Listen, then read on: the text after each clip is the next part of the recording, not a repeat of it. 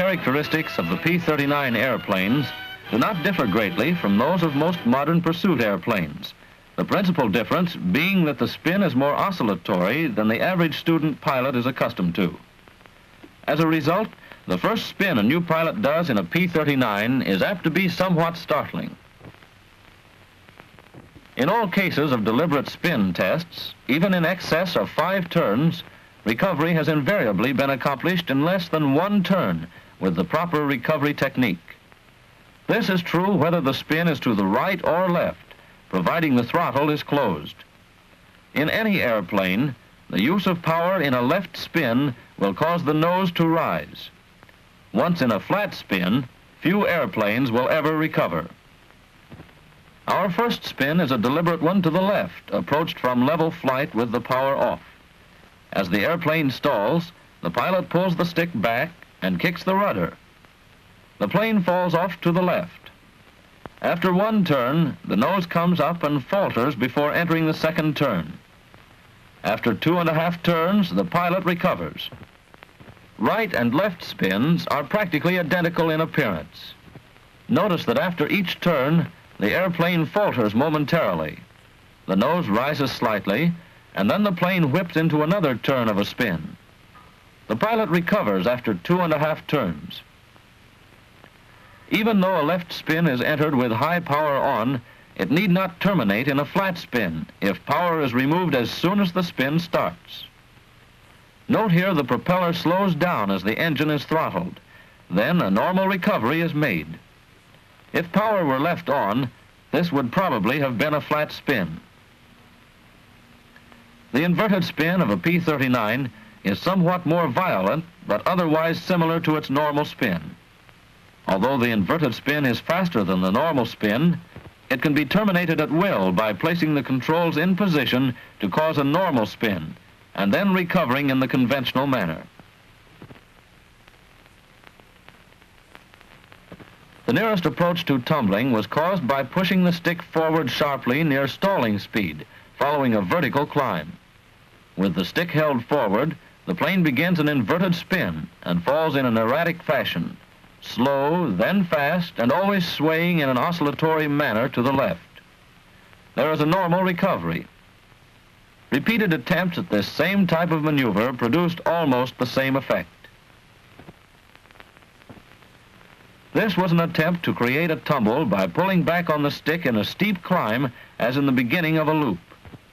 As the plane slows down, it begins to roll and almost does an Immelman, which the pilot is unable to stop, and does a portion of a turn of an inverted spin and makes a recovery.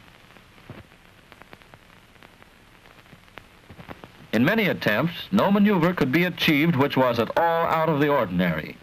With the nose vertical, the airplane rolls once or twice and falls into a normal dive without a spin.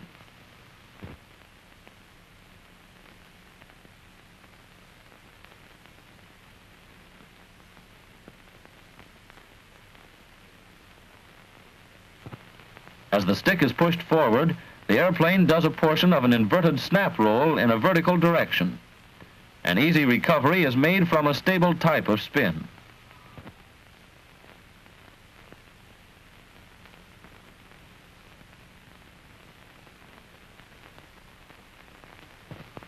As the stick is pushed forward, the airplane rolls to the left and does 3/4 of a turn of an inverted snap roll, following which it falls over on its left wing. It then falls into an inverted spin for 3 turns. Then a normal spin and a normal recovery is made.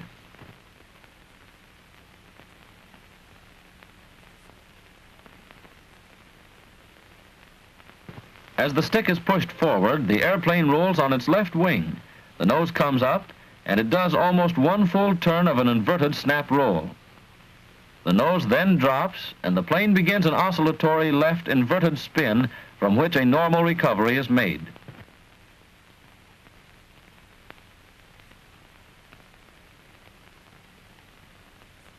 The airplane climbs at a steep angle, and as the stick is pushed forward, the plane rolls to the left and does 2 complete inverted snap rolls. A left spin follows before the recovery.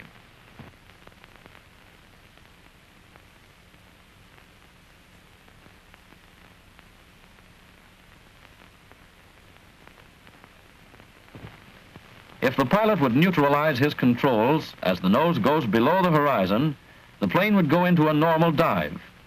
With the stick held forward, however, the plane stalls due to the inverted load and rolls to the left in a spinning attitude. Although the pilot should make a normal recovery from a left spin, he pushes the stick forward too vigorously and ends up spinning inverted. This is a result of over-controlling in recovering from the spin. The tumble test consisted of well over 1,000 turns or spins, including both normal and inverted types. This test proves that the P-39 does exhibit normal spin characteristics and is capable of prompt recovery if the proper technique is used. The rapid spins and snap rolls could be misinterpreted at first glance as an end-over-end tumbling motion. However, in no case did the airplane do one complete tumble. The test also shows that the so-called tumbling of a P-39 is really a maneuver which combines inverted snap rolls, inverted spins, normal spins, and the usual result of too vigorous application of forward stick pressure retained for too long a time in recovering from high stalls.